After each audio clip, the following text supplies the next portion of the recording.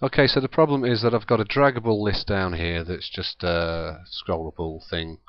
And up here this is a droppable, this is a sortable area, and this is a droppable bin. But anyway, putting stuff into there, yeah, get some debug information, just ignore that.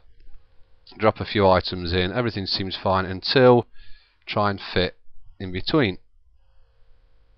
It doesn't respond nicely.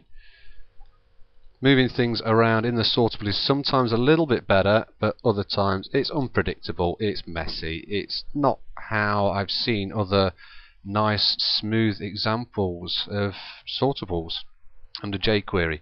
I've played around with different levels of intersect and just don't really seem to be getting anywhere consistently. This is the same in all browsers and just need a bit of advice.